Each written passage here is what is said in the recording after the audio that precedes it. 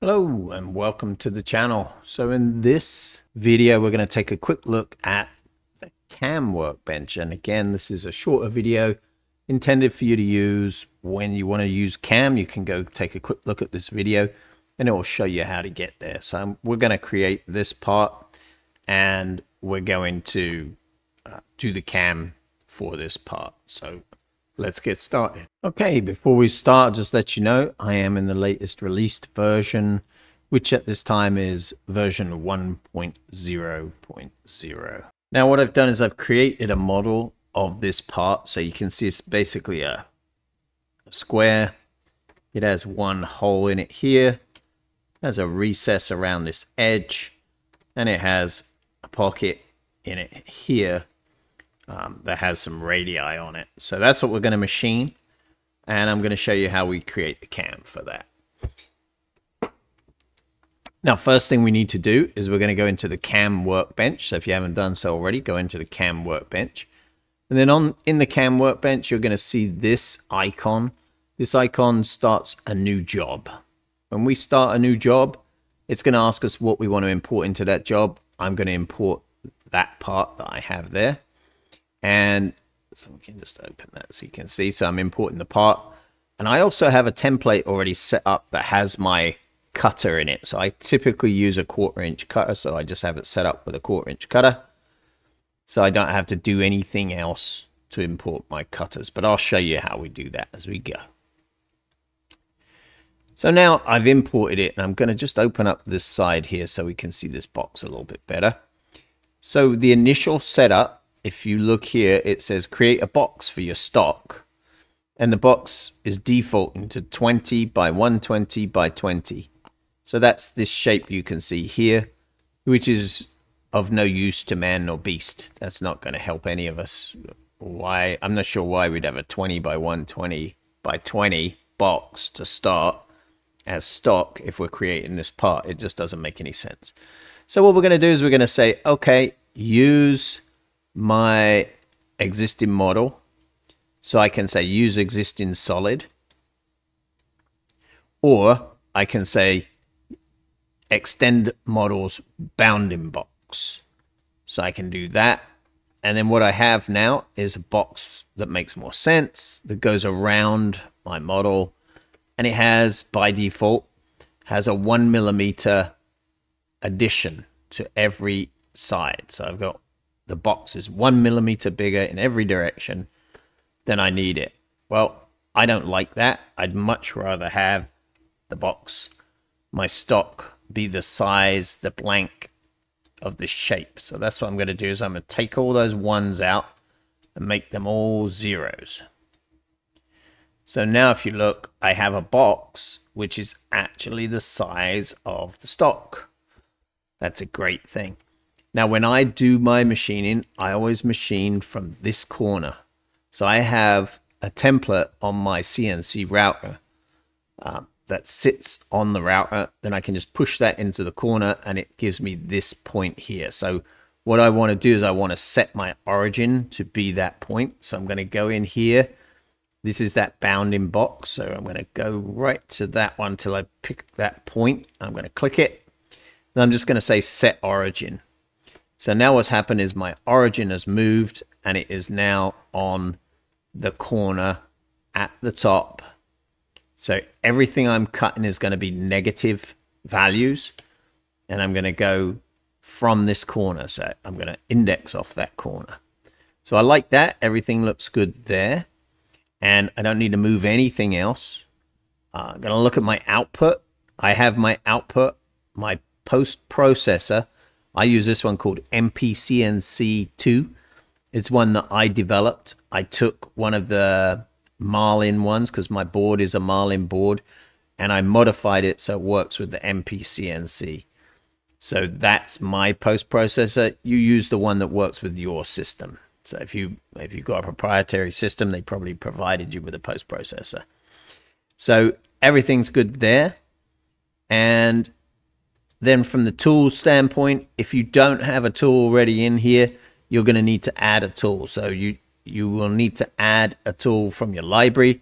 If there are no tools in your library, you're going to have to add some tools to your library as well. So those are all parts I'm not going to cover here because I'm just trying to get you up and running, and we can go down a rat hole with all of that.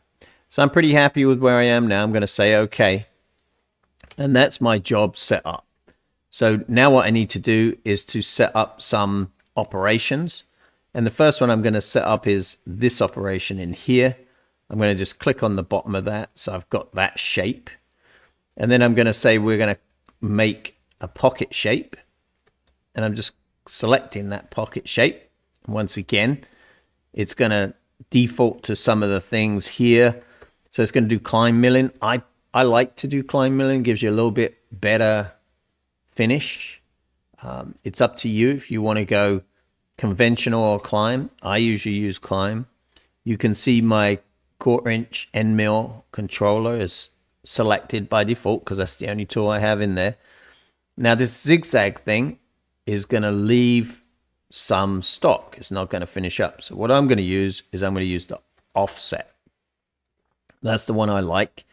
And then your step over percent, that's how far the tool's going to go based on its width. So if my tool is 6 millimeters, 100% is going to move it 6 millimeters in when it cuts. Well, you're going to end up with some lines and things that are not looking so happy. I usually change that to 80%, somewhere around there. Looks good. Now we need to look at our extensions. We don't need any extensions for this. We're going to look at our start depth, which is 0, which is that top face. -5, which is the bottom of this pocket. I know that's 5 millimeters. The step down is 3.15. That's my default step down. So it's based on half the amount of half the diameter of the tool. So if that and that work, that's great. I can add a finish step down of 1 millimeter. Now it'll do a 3.5, then it'll do a 3.15, then it'll do a 2.15, and then it'll do a 1 millimeter finish. Then finally, we got these heights. My safe height is coming up to 0, and my clearance height is 2 millimeters. Now I'm going to change that. I want to make my safe height 2 millimeters. So if you ever change any of these, you just type in 2 millimeters, say OK.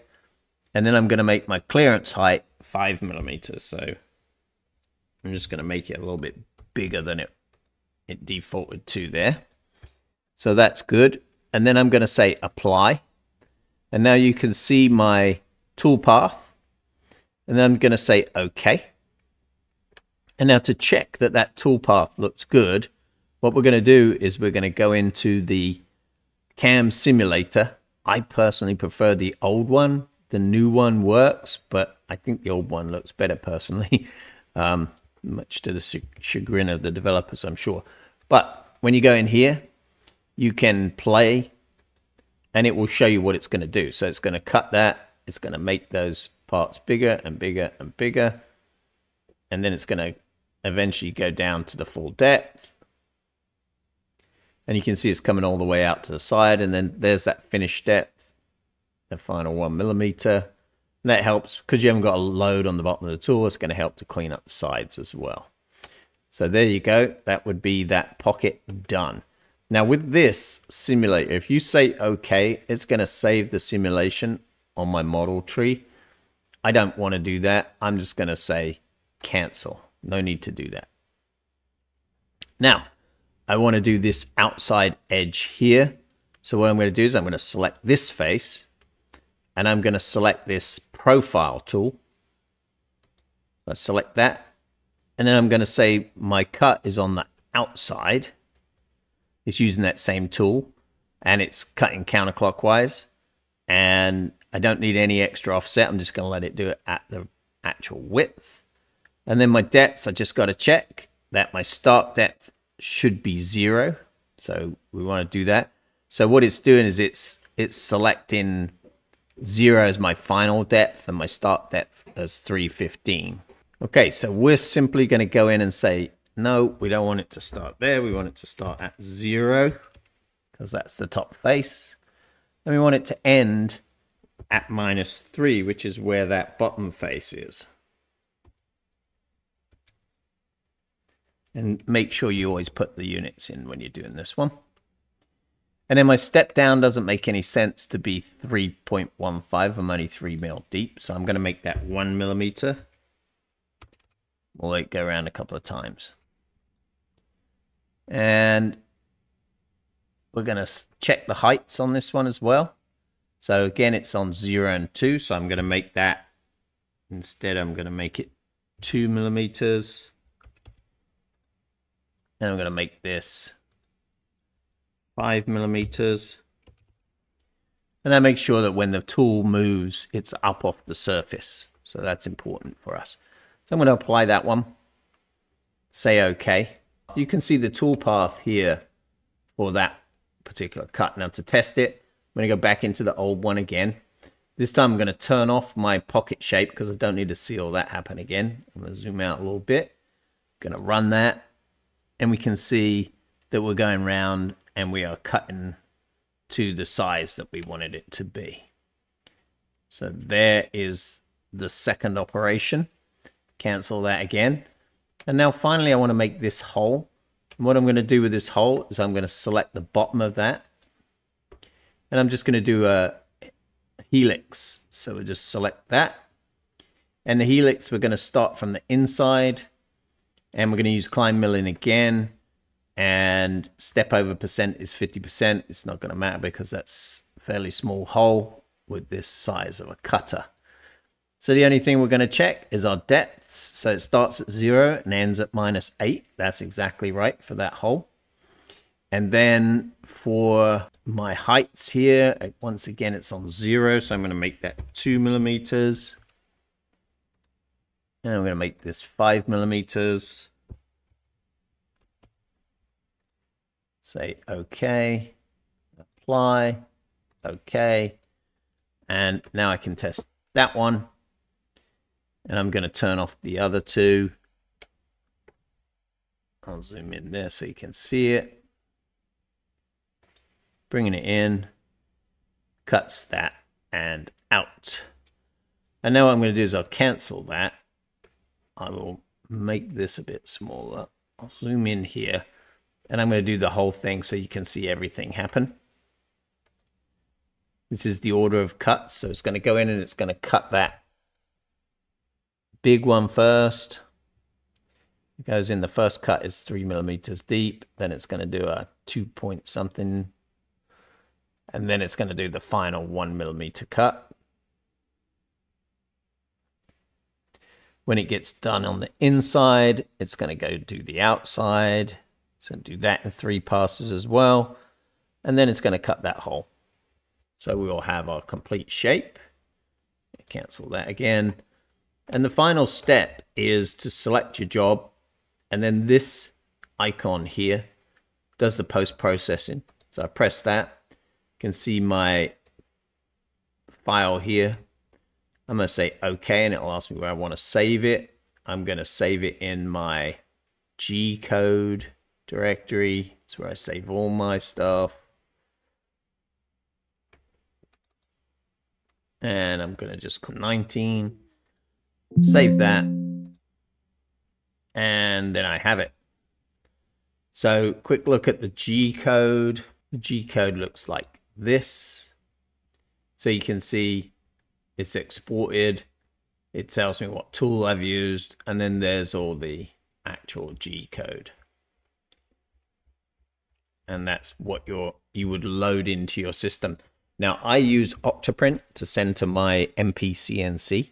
I just use a Raspberry Pi running connected to my MPCNC. So I can connect to Octoprint and upload that G code and then do all the machining from there. So that's how mine works. But that's the basic process of getting CAM to work in FreeCAD. If you enjoyed the video, please give it a thumbs up. If you haven't subscribed to the channel already, please do so. It's free, of course, doesn't cost you anything. If you want to contribute, you can become a member of our Patreon, or you can become a channel member, or you can just buy us a coffee if that's what you'd like to do.